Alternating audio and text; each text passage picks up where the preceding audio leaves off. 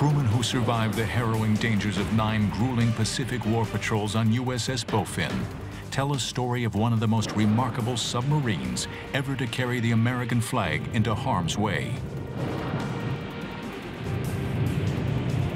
They overcome every undersea peril to destroy and defeat an enemy relentlessly dedicated to Bowfin's destruction. I've seen this deck awash with sweat and condensation and pure fear. I'm not lying, fear. And fear sweat stinks. Her sailors nicknamed Bowfin the Pearl Harbor Avenger, and they make the name stick with their dogged determination and courage. They were under horrific conditions. They were roughly between 78 and 88 men on a small tube, 289 feet in length, 16 feet in diameter, being in the enemy waters. The Bowfin's puny 1,525 tons leaves her 30 times smaller than the hulking new American battleships. Yet she claims somewhere between 68,000 and 145,000 tons of enemy shipping destroyed in less than 2.5 years of battle, more than the monstrous Missouri sinks in nearly half a fighting century. A fisherman's guide cautions, when you confront a bowfin, you are in for a hearty battle. Bowfin feed on all kinds of foes. The bowfin has a great surge of power in a fight, so treat it with respect as it takes off on a rampage. The Japanese Imperial Navy would feel the bite of the gray steel version.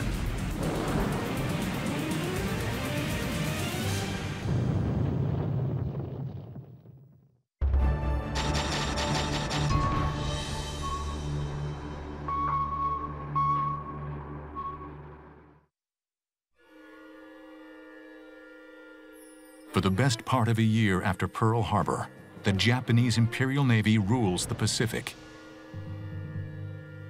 Japan's war strategy appears fully achieved. With sea lanes to Japan secured, the Emperor's armies raced through Malaya and the East Indies to seize the oil, rubber, and rice needed to sustain a resource-poor homeland.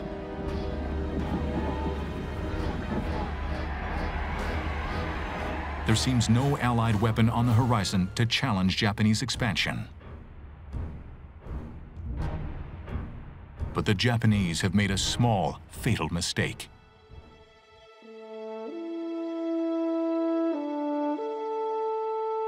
There were 4 submarines that were at Pearl Harbor, and they were not attacked. The fuel depots behind them were not attacked, so we were able to commence offensive operations essentially the next day. But reinforcements are needed.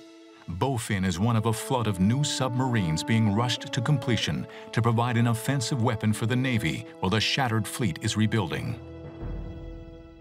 The class previous to Bowfin was the Gato class, and their hulls were built to withstand pressures down to approximately 500 feet.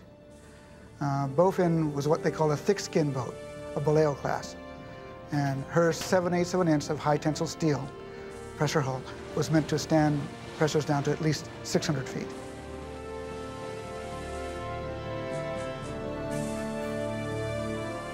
Bowfin builds in less than 5 months.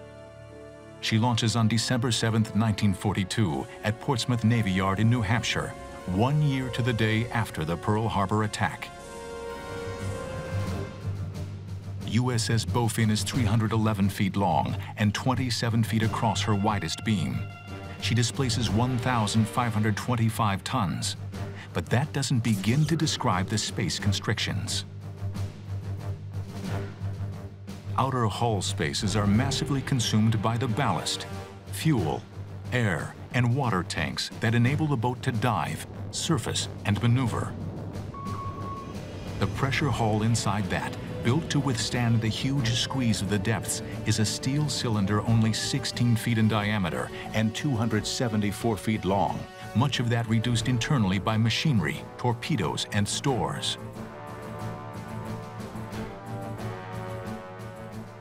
Bowfin's frail-looking periscopes, her eyes for attack, are actually massive rotating and extending cylinders anchored in her keel, and when fully deployed reach upward the height of a 6-story building. Bowfin divides into 8 compartments and a conning tower. The forward torpedo room holds 6 torpedo tubes with 10 reloads. An aft torpedo room holds 4 stern tubes and 4 reload torpedoes. The forward and aft battery compartments contain 2 126-cell Exide batteries, each cell weighing 1,650 pounds for submerged running.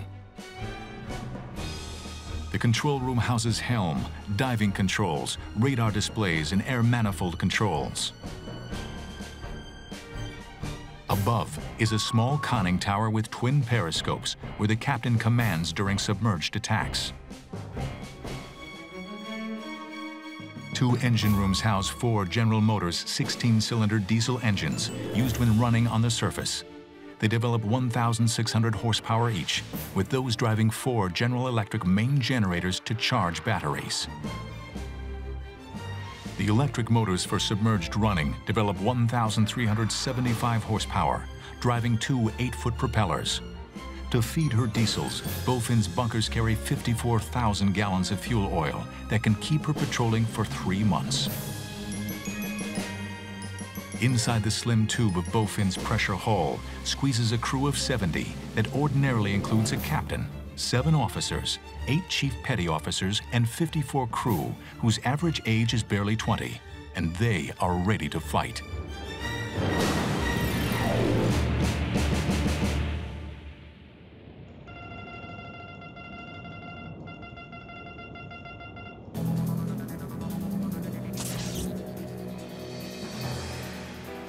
By August 25, 1943, after 8 months of training and sea trials after launching, Commander Joseph H. Willingham is taking USS Bowfin on its first war patrol out of Fremantle, Australia, home of the Southwest Pacific Submarine Command. The idea of patrolling for prey is new and untried, and a U.S. Navy trained in obsolescent battle tactics. Our old skippers, the skippers around the submarines at the time, they really weren't prepared for an aggressive approach, and it took younger skippers that really take the battle to the enemy. Commander Willingham, already an undersea veteran with 2 kills of Japanese submarines to his credit, is one of the best of the new breed. The crew takes on the personality of its commanding officer. So if you have an aggressive skipper who's very successful, the crew carries a certain swagger as it goes around the waterfront, and everybody knows they're on, quote, a hot boat. Bowfin's first hunt for prey begins off the southern Philippines after she has first delivered guns and supplies to guerrillas. Her lookouts become the most important men on the surfaced Bowfin.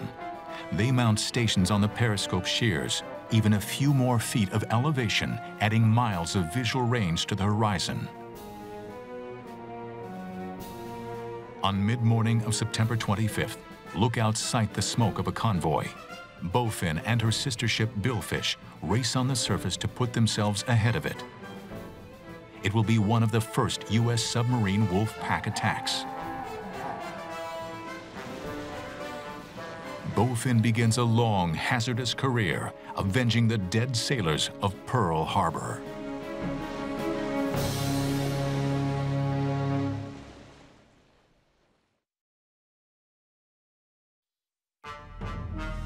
On September 25, 1943, all of Bowfin's brilliant design and long training comes into play as she stalks a Japanese convoy and its escort patrol boat.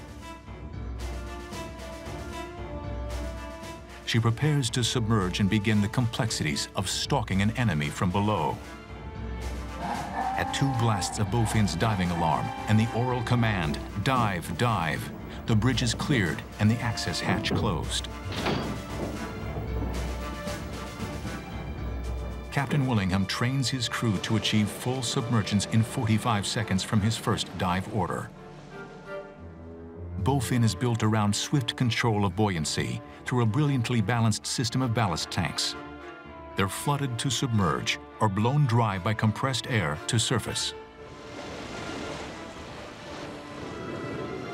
At 1:10, Bowfin releases 4 torpedoes at a big Hasumaru-class merchantman.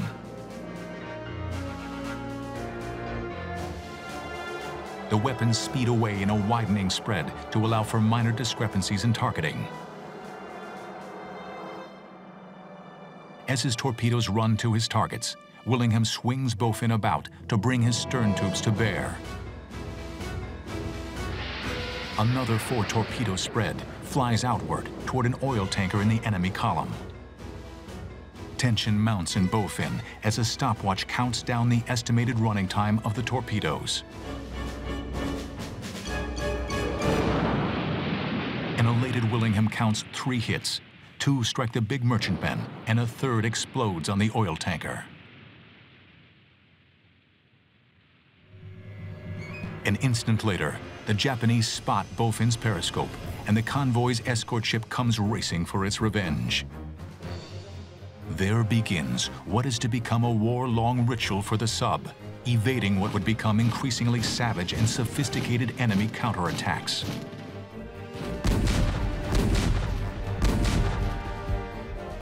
Bowfin will escape, but at a cost to her record. The speed at which Willingham has to take Bowfin down, as well as inadequate Japanese records, produce a situation that is to frustrate American submariners for the entire war. Sometimes our skippers were driven down after they had made an attack before they could get the picture of the ship being sunk. You heard the breakup noises, you heard the deep rumbling of the death throes of that ship, but you couldn't actually verify. Thousands of tons of enemy shipping claimed as sunk by the Bowfin are disallowed after the war, without doubt understating her great record. Still, Bowfin is now blooded and sharpened for anything the enemy can throw at her on her next patrol.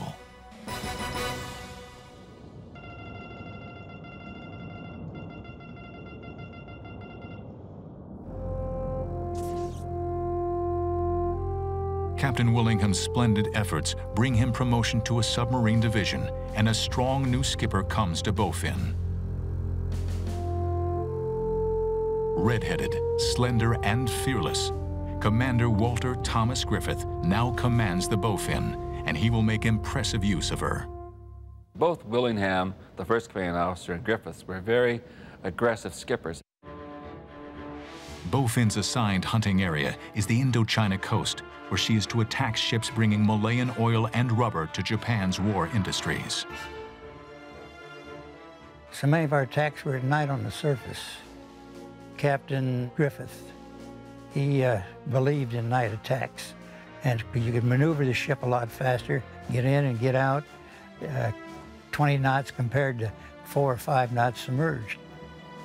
Griffith gets a chance for his surface attack in shallow and constricted waters on the hectic night of November 25, 1943. Bowfin, moving on the surface, finds herself in the middle of a 5-ship Japanese convoy. Despite a malfunctioning diesel, Captain Griffith races to the attack. As Griffith prepares to fire, he knows he's fighting a second enemy in the suspect reliability of his main weapon. The 21-foot American Mark 14 torpedo is inferior in every way to its enemy counterparts. It's deficient in range, speed, guidance, and warhead strength. It runs at only 2 speeds, a 45-knot setting, giving it a scant 4,500-yard range, or a 31.5-knot setting, propelling it for 9,000 yards. Airstream propulsion leaves telltale bubbles, and the 600-pound explosive charge is far from devastating. You could fire a torpedo, hit your target head-on, and it would not explode. Or it ran too deep, or it ran too shallow, or it would broach on the way to the target, alerting them. The Bureau of Ordnance has designed a magnetic exploder meant to detect a steel hull and set off the warhead under an enemy's keel to break the ship's back. It fails as often as it works, with torpedoes passing harmlessly beneath the enemy. And of course, we had people who were in command, in charge of submarine operations that felt that had been in the Bureau of Ordnance and thought that the thing ran perfectly. And of course, they resisted the reports of the skippers. They thought it was a question of the skippers not being aggressive enough. The Bowfin is not only good, but lucky during this night. Firing from both bow and stern tubes with the magnetic detonators deactivated and the torpedoes set to go off on contact, he hits 2 oil tankers and leaves them in flames with one cut in half. And I'm able to observe the torpedo wake in the water as they headed towards the tanker, and suddenly witnessed this huge explosion, nothing but a huge flash of light, and then nothing in the water. Captain Griffith was commanding officer. We were fighting at night, and we'd hit several ships, and they were burning and what have you. And all of a sudden, he hauled back emergency. We almost ran into half of the hull of one of the ships we had sunk. A lot of people seem to think that after every sinking, we'd have a drink and celebrate and what have you. We only didn't. By the time the attack was over with, you were tired out and just wanted to go lay down for a while. And it's because some of these attacks and tracking parties would go on for 36 hours at a stretch. By 4 the next afternoon, Bowfin catches and sinks a coastal freighter. And then, at 2 in the morning, gets word that her sister sub, the Billfish, has located another convoy, 5 ships with an escort. Attacking on the surface, Captain Griffith catches up, and at 3:14 fires 6 torpedoes. 4 explode on his first target, and 2 on his second.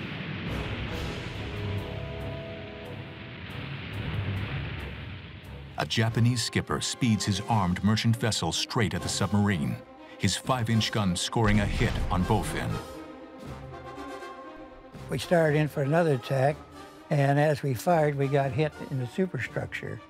The shell actually bounced off the pressure hull, which was curved, and went through the superstructure and hit our main air induction lines and our low pressure blow lines, and just blew them apart. Theoretically, we couldn't dive anymore because this would flood the boat with all this water up there. Someone made a remark to the captain, "Do you want to break off?" And he said, "No, I'm going to sink the son of a bitch." And that's just what he did. Griffith swings his stern tubes toward the firing attacker. Both torpedoes strike the enemy vessel and break her back. Now the Bowfin must make the 1,200-mile journey, limping back to port.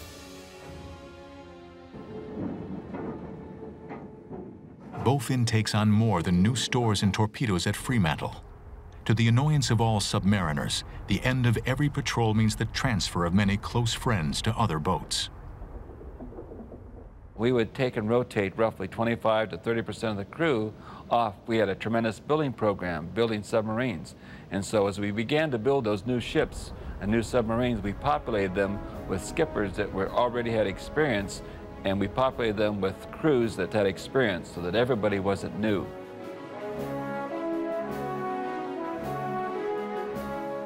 As Bowfin sets out on her 3rd and 4th war patrols, she will find herself being overtaken at last by bad luck and bad torpedoes.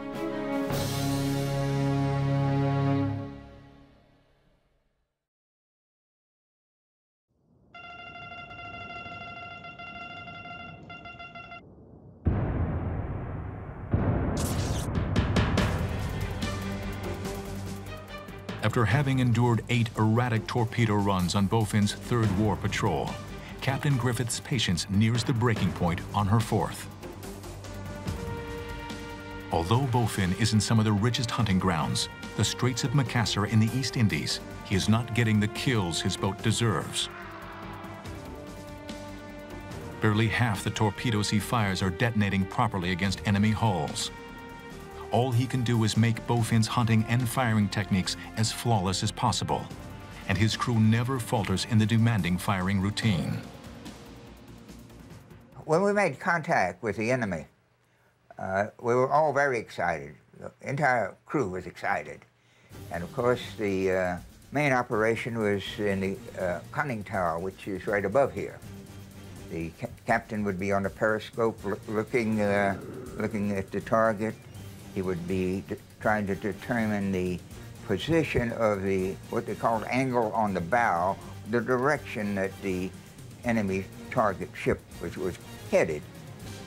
Captain Griffith is in the cramped conning tower now, hunched down to the 4-foot 9-inch height that is the maximum above-deck extension of the periscope eyepiece. The periscope itself is not only a masterpiece of precision optics, but a measuring implement for setting up the torpedo run. The Bowfin's Cole-Morgan attack periscope clicks to magnification settings from 1.5 to 6 power. The upper prism can be tilted to allow for air search.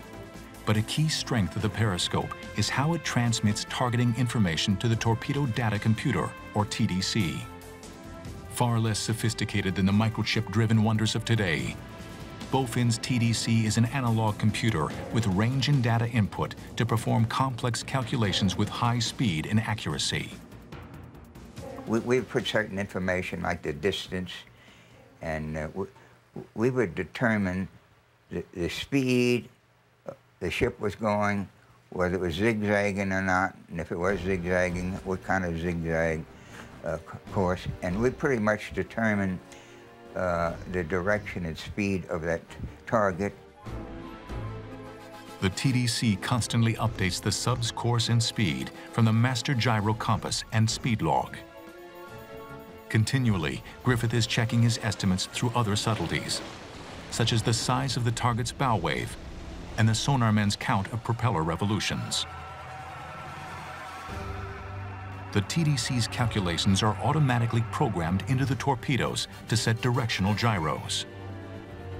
Depending upon the size of the target, we would set the depth of the torpedo. Small ship, maybe 6 feet, a big ship, maybe 12 feet. But even when the torpedoes work and an enemy ship goes down, life on the Bowfin is seldom easy. The grind of undersea service takes its toll. Such claustrophobic discomfort inflicted over long weeks is why all of Bowfin's crews are volunteers and carefully screened for patient, even temperament. Each man has to keep functioning under hideous tensions and conditions.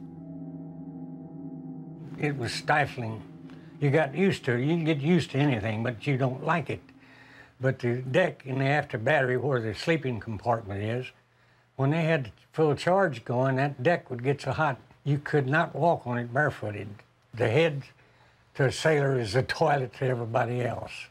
But they vented inside, so that was nice. There's a perfume, you know. And on top of that, we had the diesel fumes, the lube oil fumes, and pure sweat. We didn't have enough bunks for the entire crew. So the man on watch would go wake up his relief. The relief would get up and come to the station, and he'd get in that bunk. So he was sleeping in somebody else's sweat, but we all smelled alike anyway. Our fresh water was always a problem. Our Klein Smith stills, which we had 2 of them, made 750 gallon every 24 hours. But the batteries had priority.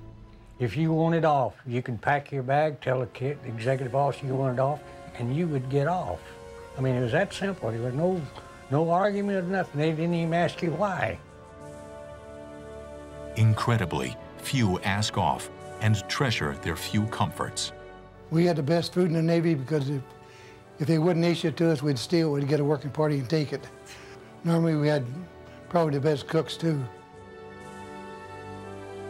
But mostly, it's the camaraderie of the shared hardship and peril that keeps Bowfin's crew going. Meanwhile, month by month, the Japanese become increasingly sophisticated in both submarine hunting techniques and equipment. They begin laying mines across choke points used by U.S. submarines for transit. The Japanese typically sow anti-submarine minefields to cover not just a wide surface area, but a variety of depths, anchoring the weapons in overlapping patterns for maximum coverage. Detonation mechanics vary, and mines might be set off by contact, magnetic fields, hull turbulence, or acoustic sensors. In another threat to Bowfin, Japanese patrol planes now have radar. In greater numbers than ever, they patrol at wave-top heights to come rapidly to point-blank range. The planes force Bowfin under the surface up to a dozen times a day, often calling in hunter-killer surface forces. Ominously, the enemy has by now learned that Bowfin's class of sub can dive far below the 300 feet once thought its maximum. The Japanese basically began to understand that we were going at a deeper depth, and they began to build larger depth charges up to 1,000 pounds.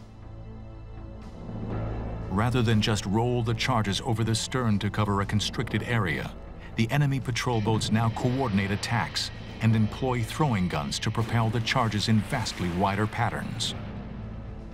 The depth charges are set to explode at the anticipated depth of the submarine, with the hope that the boat can be caught in the middle of two explosions, with water pressure crushing the hull between the blasts in a hammer and anvil effect.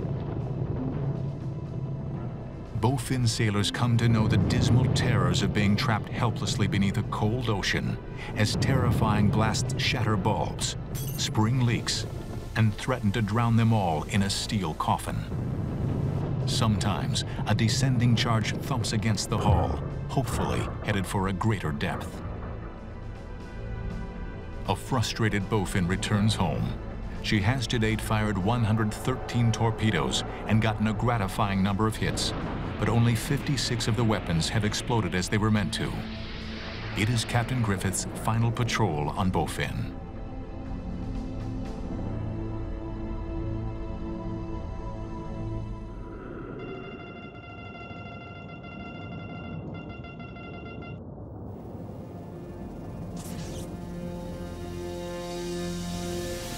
When Bowfin slips out of Fremantle on April 25, 1944, on her 5th war patrol, she has a new skipper replacing the reassigned Commander Griffith.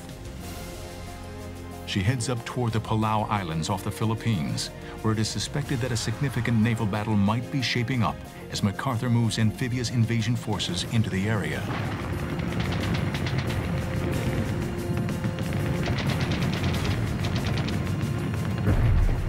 Commander Griffith has been replaced on Bowfin by Commander John Corbus. The crew soon misses the aggressive Griffith.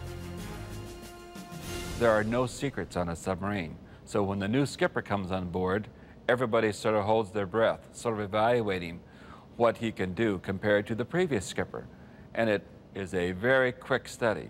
You can sense it in the way that the skipper makes the periscope approach and sees the target and says, "I wonder what's over there," or, "Oh, I don't want to go over there." If he's not providing them the results, the crew quickly will pass that word around that we don't think this guy can really do it. Corbus on his 5th run was very conservative about everything. He was awful cautious trying to get in on ships and so forth, and it was quite a contrast from what we'd had for the other runs. When I heard a boat taking a beating and the depth charge that was going off sounded to me as if 2 destroyers were working, crisscrossing him. And I thought sure that Captain Corbus would go back and assist that submarine and try to help him out. But instead, he turned around and went the other way. Somebody talked to him at Pearl, and I don't know who it was, but somebody really talked to him because that 6th run, he went crazy out there. He had a hell of a good record. Under a dramatically more aggressive Corbus, Bowfin's 6th War Patrol adds impressive victories to her battle flag.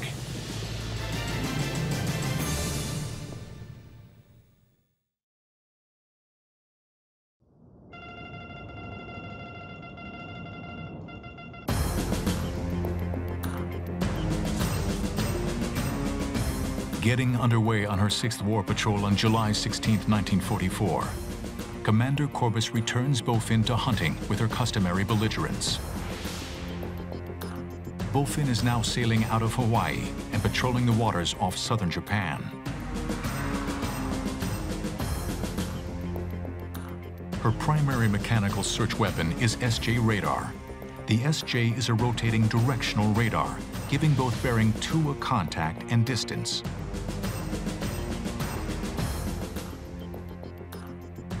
Because its search is line of sight, it is mounted on an extendable mast behind the periscopes to add range to its scan.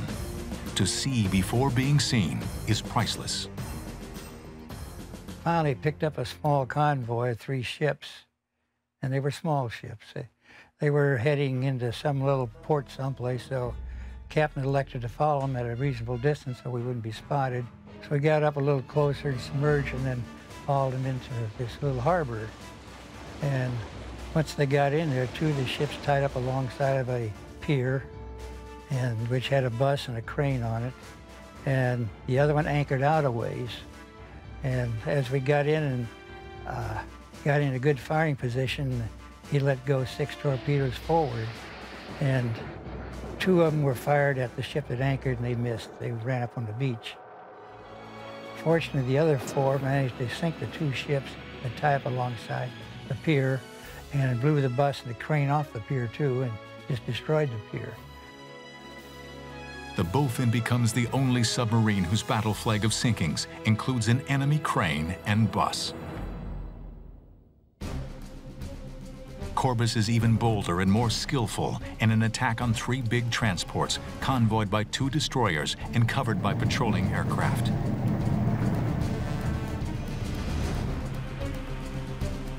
As he finishes firing his torpedoes, Corbus sees spectacular hits on all 3 transports and 1 of the destroyers, watching one of the transports go down. That the Japanese do not report losses of shipping under 500 tons reduces kill claims. But even tiny vessels are vital targets. The enemy has equipped great numbers of fishing and sailing craft, often armed, with powerful radios as an early warning system against U.S. planes and ships. For their sinking, Bowfin wastes no torpedoes. The Bowfin mounts a potent deck gun aft of her bridge, a weapon highly effective against surface targets.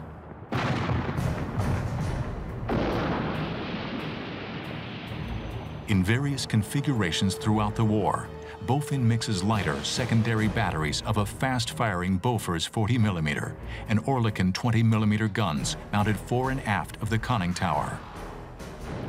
These are devastating to enemy crews in close-up work and a potent anti-aircraft weapon.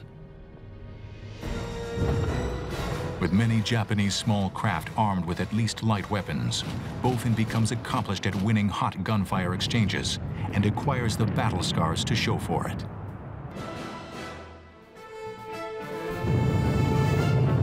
After the brutal wear and tear inflicted by enemy depth charges, machine gun bullets, and shell fragments over 6 war patrols, the Bowfin arrives in Pearl Harbor for much-needed repairs and refitting. She upgrades to a harder-hitting 5-inch deck gun and replaces an aft 20mm gun station with a more potent 40mm weapon. She takes on new mine-detecting sonar to counter the increasing Japanese use of mine defenses.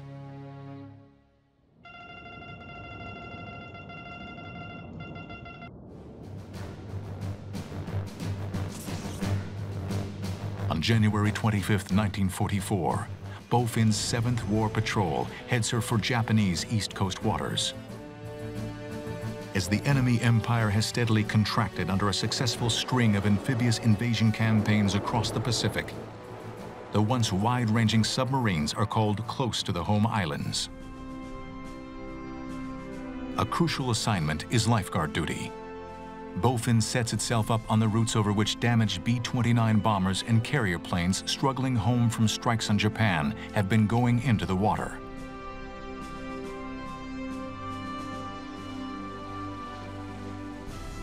With her fellow submariners, she contributes to the rescue of 305 ditching aviators.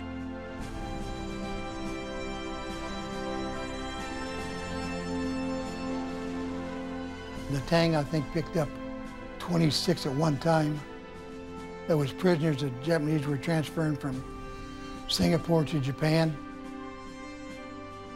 We picked up some Australians, and the Australians got aboard, and once he got in this crowded condition and seen how we did, he asked the captain to let him back off again. He'd rather be out in the water than be cramped in one of these sewer pipes.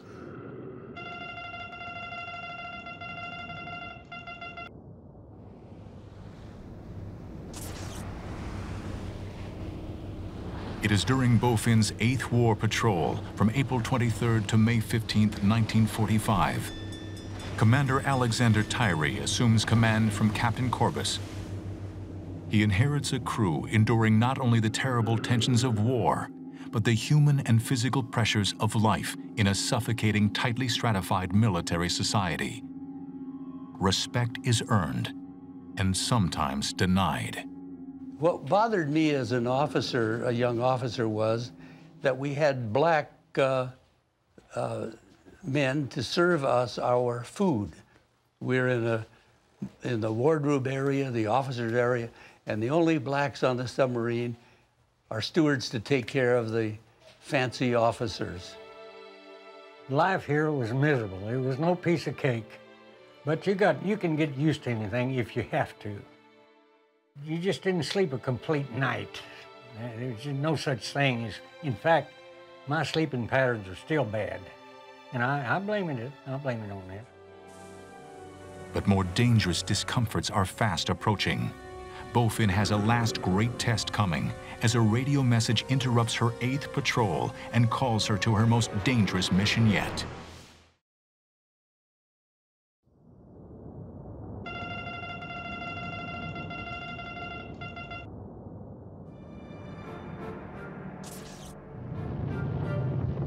With the Pacific swept clean of targets for its submarines, the Navy sees one more risky opportunity to raid the last of the enemy's sustaining sea lanes.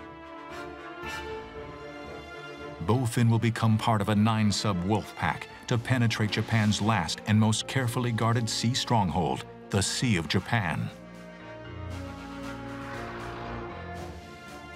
The goal is to interrupt the lifeline of war commodities and food flowing to Japan by ship from the mainland industries of China and Korea.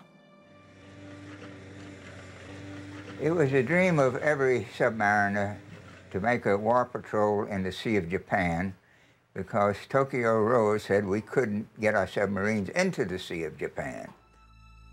There were only 2 entrances to the Sea of Japan. One of them was heavily mined. The other was a very narrow strait, which was near a military base that had patrol vessels and planes, and they also had mines. So it was a dangerous patrol.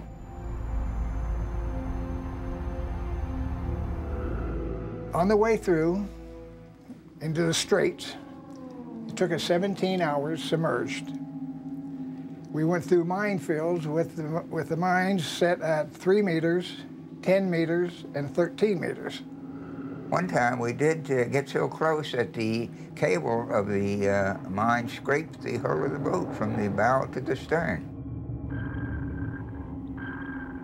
Bowfin's main mine avoidance tool is the new FM sonar that can detect a mine up to 1/3 of a mile away by detecting bounce back of sound waves projected through water. At evidence of a mine, it sounds a bell-like warning tone that gives ample time for evasion and becomes known as Hell's Bells. The man on the helm was already turning his wheel to head away from that mine just a little bit, and they managed to go through them that way. In addition to the mines, depth charges are an ever-present threat. Well, on the 8th run was the worst depth charging I was ever in. There was an escort vessel and a tanker, and the old man, instead of shooting the escort, he shoots the damn tanker. So the escort has nothing to protect, and all it did was work us over. It unloaded depth charges on us and knocked us down to 620 foot in the after torpedo room with an up angle on the boat. We couldn't pump, we couldn't blow. On this type of boat, I think it was redlined about 450 feet. We got about 60 depth charges in all in just a few minutes. And it's like getting your head in a #2 wash tub and somebody beating on it with a baseball bat. And I can remember leaning on this chart table like this, and I didn't know whether my legs would hold me. But I looked around, and there was a bunch of white elbows on this table. Well, it made you feel better. You know, misery likes company. Like all hunted subs, Bowfin seeks to find a thermocline where there is a layer of changed water temperature to dive beneath. They were pinging, hunting for us, but they were obviously having trouble finding us because the thermal was bending their sound waves that were to echo back to them, and they couldn't find us. Although the Sea of Japan proves disappointingly empty of rich targets, the U.S. Wolfpack sinks 30 enemy vessels, with Bowfin accounting for 2. But the American marauders pay a high price for their audacity. The Japanese have had a victory, too.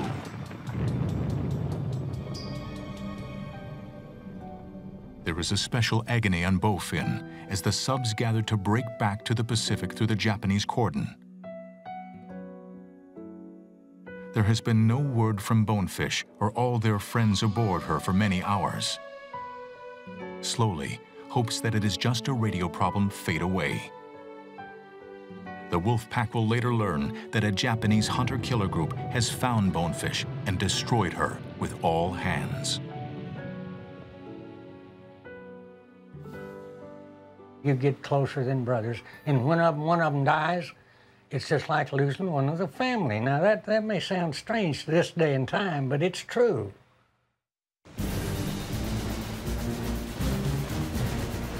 After 5 days in the Sea of Japan, Wolfpack Commander E.T. Heidman decides that speed is the best defense and elects to run out of the Sea of Japan surfaced. What we're going to do is go ahead, all ahead flank, which would give us 20 to 21 knots. There's no way that someone could not know when we were leaving. All 8 boats had all their mufflers burned out. And it was just one loud roar as you went through. The bold move pays off, and Bowfin runs through safely with the pack.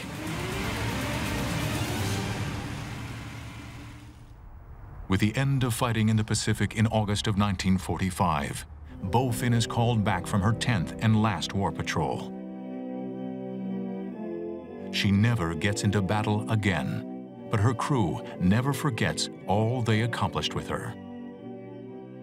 Our grandchildren would be speaking Japanese if we had not been in World War II submarine service, where more than half of all of the Japanese vessels were sunk by submariners, even though maybe 20–25% of all the submariners themselves perished. She had 9 war patrols, and she claimed 44 ships sunk. Bowfin was one of only 5 vessels during World War II to receive both the Presidential Unit Citation and the Navy Unit Commendation, the 2 highest awards any vessel can receive. She's in and out of commission for years, finding no combat in the Korean War.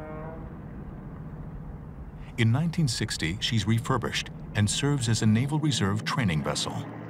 Her final decommissioning comes in 1971, but the crews who love her are not about to let her be scrapped or used as a missile target.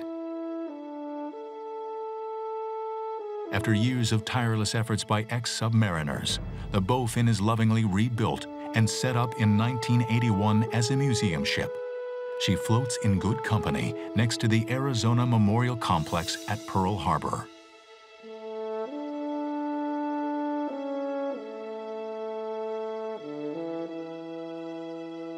The pains, terrors, and sacrifices that took place in her must be left to the imagination of the visitors, but they are as real as the hundreds of Bowfin heroes who endured them.